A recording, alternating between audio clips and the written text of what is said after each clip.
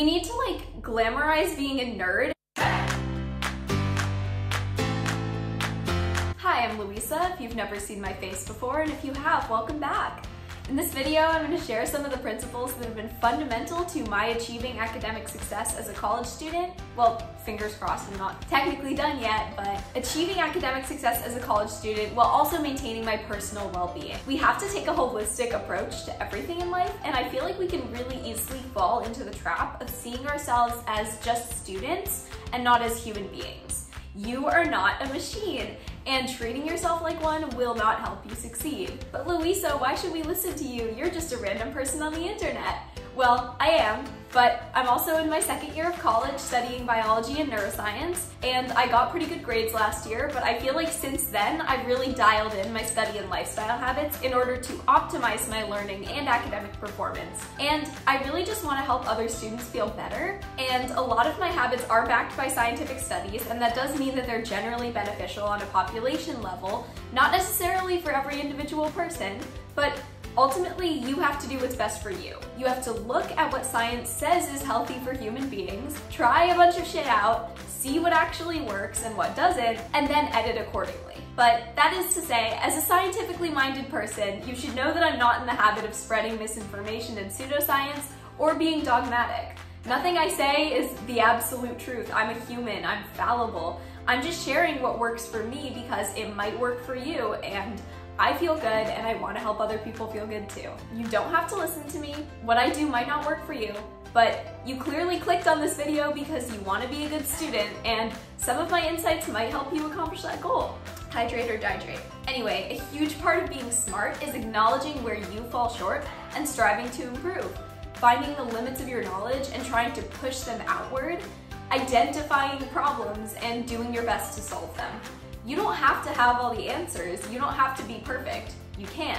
You just have to keep trying.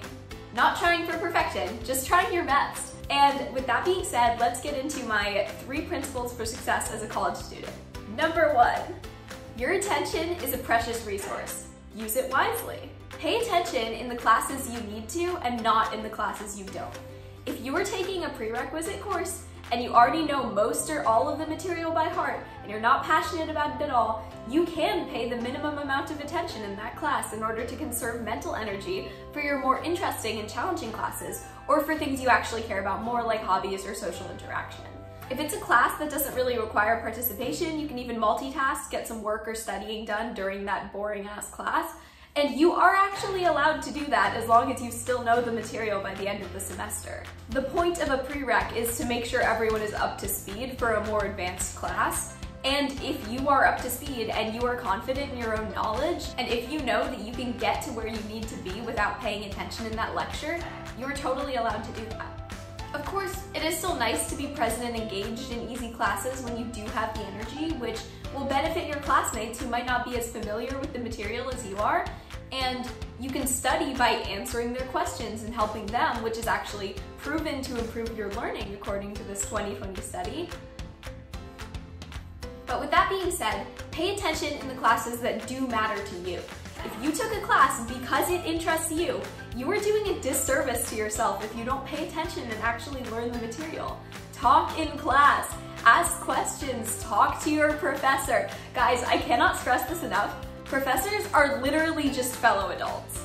You should treat them with respect, but don't let them intimidate you just because they're professors. They can help you learn better if you tell them what is and isn't working for you. Closed mouths don't get fed, and you have to voice your struggles and discomforts in order for them to be actually accommodated. Professors are there to help you learn and to serve you, and you need to work with them. Anyway, engagement in class. Engaging with the people around you and the material itself can help you pay better attention in class, which is the most efficient use of your time. If you pay attention in lecture, which is usually only about 1 or 2 hours, you can save yourself hours of learning that you would otherwise have to do on your own time outside of class, which would cut into your free time and social time and make you less happy.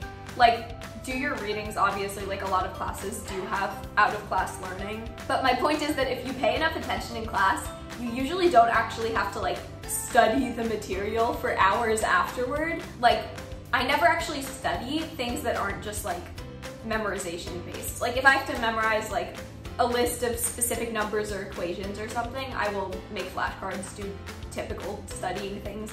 But like if you pay attention, engage with concepts, and understand them on a semantic level, understand the meaning of the words that you are putting into your brain, it's actually way easier to remember them. And I learned that in AP Psych in high school. And that is also backed by psychological studies. Now, I get that sometimes even if you are excited about a class, it isn't what you expected, and maybe the professor sucks, or maybe the textbook is badly written or boring. But you should still try to learn the material in more fun ways. If the class is no fun, create fun.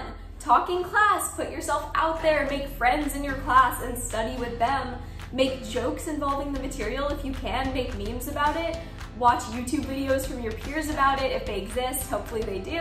We need to like glamorize being a nerd and find the intersection between things that are good for us and help us reach our goals and things that are enjoyable in general, which by the way is the actual secret to happiness. I mean, if you're like a goal-oriented person like I am.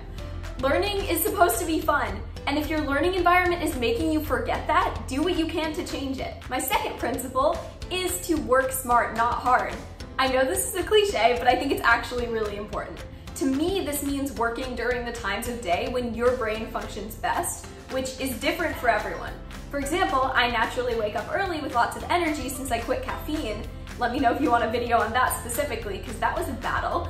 And my friends aren't awake yet and nothing's really going on, so I use that time to get a jump start on my work for the day, film a YouTube video, read my book, do something that edifies me. I also work during those awkward breaks between classes that are like too long to just not do anything, but also too short to do anything big. My brain is still in like academic mode during those times, so it makes sense to use that momentum to get some work done so I have it out of the way, and then I can be fully present and not stressed during my fun social time, and I can be a better friend. I cannot emphasize how important it is to play to your own individual strengths here, and also to be gentle with yourself.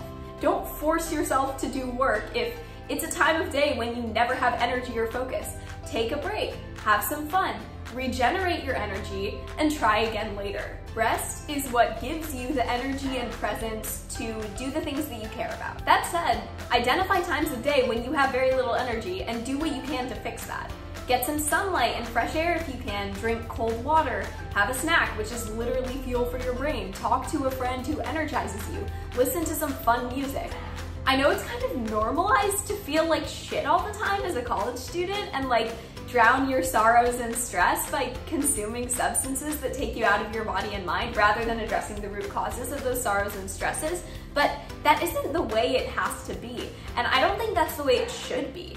And that leads me to my third principle. Find things that kill two birds with one stone.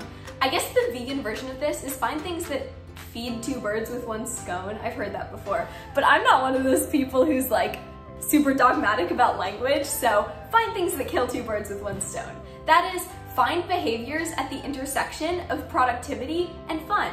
Identify behaviors that may be fun but make you feel like shit, and replace them with behaviors that are fun and don't make you feel like shit.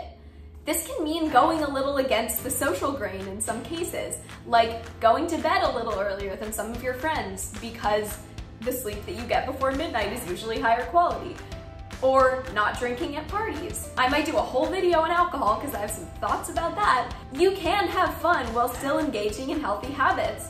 Just because some things are normative college behaviors doesn't mean you have to do them, and it doesn't mean that you have to do them in order to make friends. Find friends who support you in taking care of your health. I guarantee you there are people at your college who have the same mindset as you. If they're cool with you not drinking, that's great. If they judge you or pressure you, find new friends. You don't have to remain friends with people who make you uncomfortable or unhappy. Life is too short, and you don't have to please everyone. Not everyone is gonna like you. Not everyone is gonna agree with you. Not everyone's goals are going to align with yours, and that's a part of life that you just have to get used to and work around. I might do a whole separate video on what it means to be a people pleaser and how to stop doing that in order to improve your life, because it's way too common among people socialized as female, and I only recently got out of it, but that has been really pivotal for me. I have so many more tips that are currently helping me succeed in college, and I really want to share them with you. That is, if you're interested in hearing more from me, And you can let me know that you are by liking this video or leaving a comment or interacting with my Instagram, which is at @LouisaMillerout, LouisaMillerout. Did I mess that up? I don't think so. Anyway, I hope you have a wonderful day and put some of these principles into practice. Try shit out, see if it works. If it doesn't, edit accordingly. Louisa Miller, out.